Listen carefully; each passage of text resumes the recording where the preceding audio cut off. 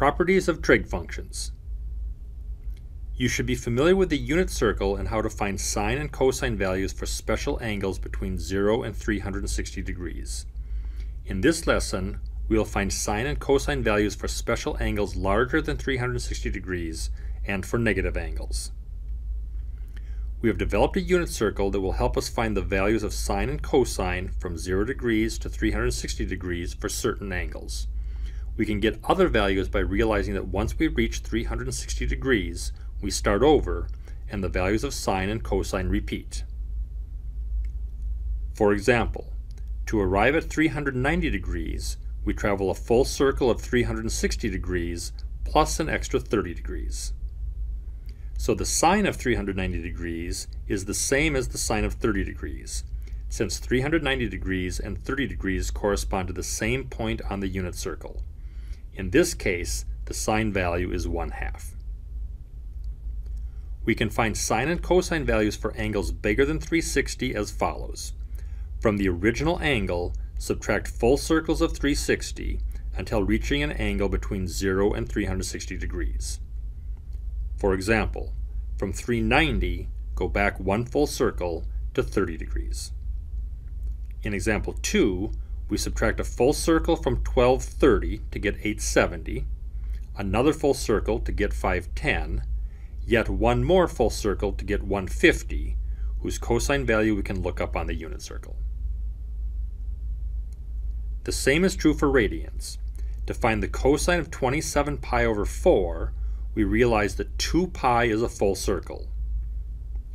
Using a common denominator, 8 pi over 4 is one full circle, 16 pi over 4 is two full circles, 24 pi over 4 is three full circles, and 32 pi over 4 is four full circles. From 27 pi over 4, we can subtract three full circles, which is 24 pi over 4, and arrive at the same location as 3 pi over 4, and look up the cosine of 3 pi over 4, which is negative square root 2 over 2.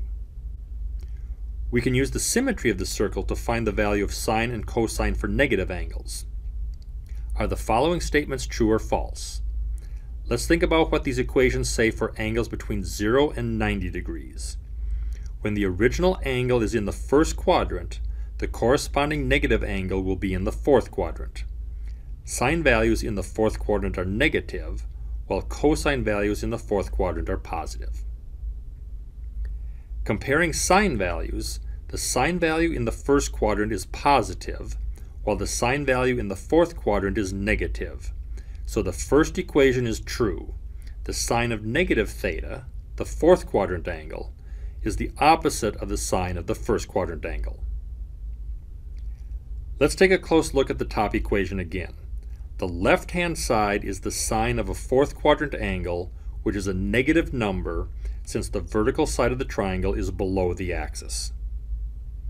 On the right side, the sine of theta is positive since the vertical side of the triangle is above the axis, and then we add the negative sign to make the right-hand quantity negative.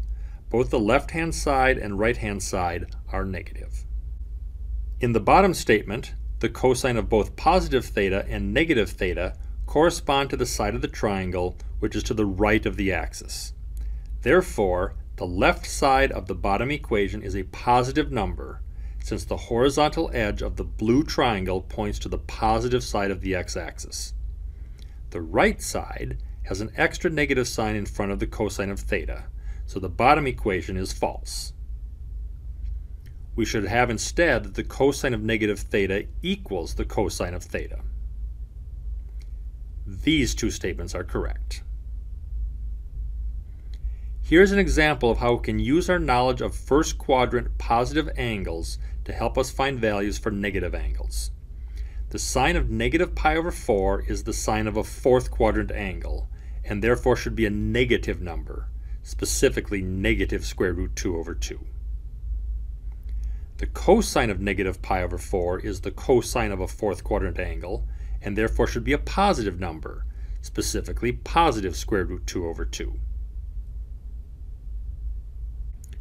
We can also add full circles to find values for sine and cosine. Here are two examples. In the first example, we can add a full circle of 2 pi, which is 12 pi over 6, to arrive at negative 7 pi over 6.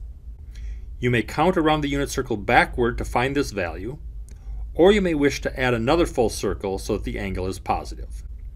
Cosine of negative 19 pi over 6 equals the cosine of 5 pi over 6, which is negative square root 3 over 2.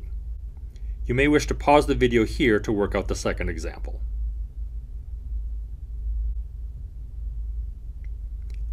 By adding 6 pi over 3 4 times, we arrive at 2 pi over 3, whose sine value is the square root of 3 over 2. To recap, when given an angle larger than 360 degrees or less than 0, add or subtract full circles to reach an angle on the unit circle.